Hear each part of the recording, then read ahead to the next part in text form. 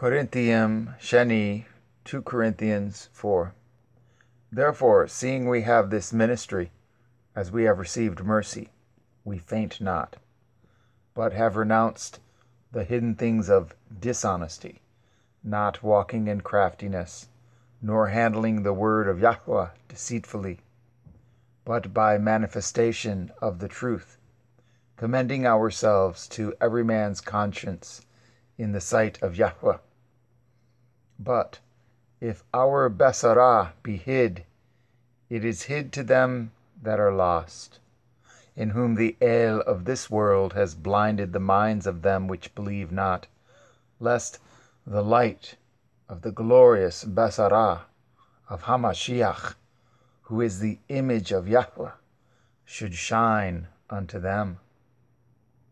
For we preach not ourselves, but eth Hamashiach Yahushua, our Adonai, and ourselves your servants for Yahushua's sake.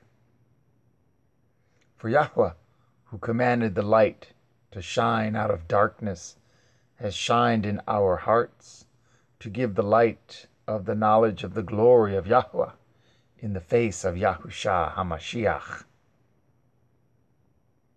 But we have this treasure in earthen vessels, that the excellency of the power may be of Yahweh, and not of us. We are troubled on every side, yet not distressed. We are perplexed, but not in despair. Persecuted, but not forsaken. Cast down, but not destroyed. Always bearing about in the body the dying of Adonai Yahushua, that the life also of Yahushua might be made manifest in our body. For we which live are always delivered unto death for Yahushua's sake, that the life also of Yahushua might be made manifest in our mortal flesh. So then, death works in us, but life in you. We have the same ruach of belief, according as it is written, I believed, and therefore have I spoken. We also believe, and therefore speak. Knowing that he which raised up hath Adonai Yahushua shall raise up us also by Yahushua, and shall present us with you. For all things are for your sakes, that the abundant grace might through the thanksgiving of many redound to the glory of Yah.